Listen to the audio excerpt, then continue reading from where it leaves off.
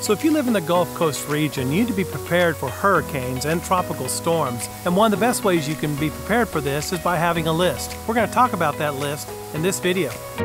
I spoke with Haskell Moore, a local expert in hurricane preparedness, about a hurricane preparation list. So let's get started on our list. So first up on our list is medications. Make sure to get a 2-week supply for all your needs in advance. Number 2 on the list is fuel. Keep your vehicle tanks full for potential evacuation. Number 3 is cash. Have a small bit of bills for post-storm purchases. In case the electricity goes out, you will not be able to use your teller cards. Number 4 on the list is water. Store 1 gallon per person per day, plus 3 gallons for hygiene. Number 5 is food. Stock up on non-perishable items for 3 to 7 days. Number 6 is don't forget your pets. Include supplies for your furry friends that you need to have fed during a storm.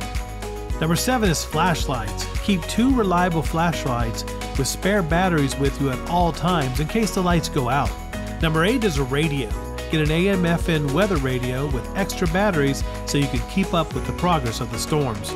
Number 9 is an emergency kit. Prepare essentials like first aid, blankets, and a can opener, which can really come in handy.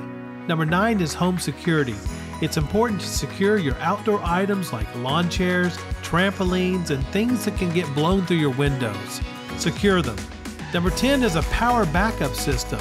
Consider a generator. Follow all the safety guidelines to get these installed. Number 11 is to stay tuned to local news networks to find out what the latest weather information is and any evacuation orders.